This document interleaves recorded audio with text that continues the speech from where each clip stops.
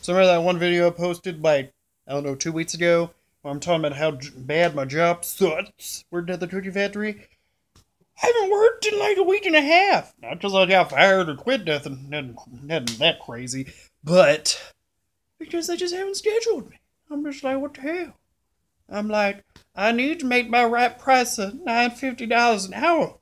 How else am I going to buy fancy Pop-Tarts and little shoes for my dog, which I don't own, and water? The precious water. Just how? How am I going to do it? How am I going to survive? I just have no idea. Thank goodness I still live with my mom.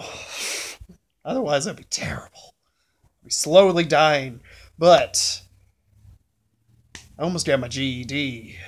I think about getting my PhD. But no, realistically, I'm probably going to be a pastor. I think that'd be cool. If not, I think I'm going to be a computer tech. One or the other. But either way, it's going to be awesome, guys. It's going to be awesome. And, be the coolest shit ever. But, just want you all to know I love you. Oh, so sincerely. You're all my biggest fan.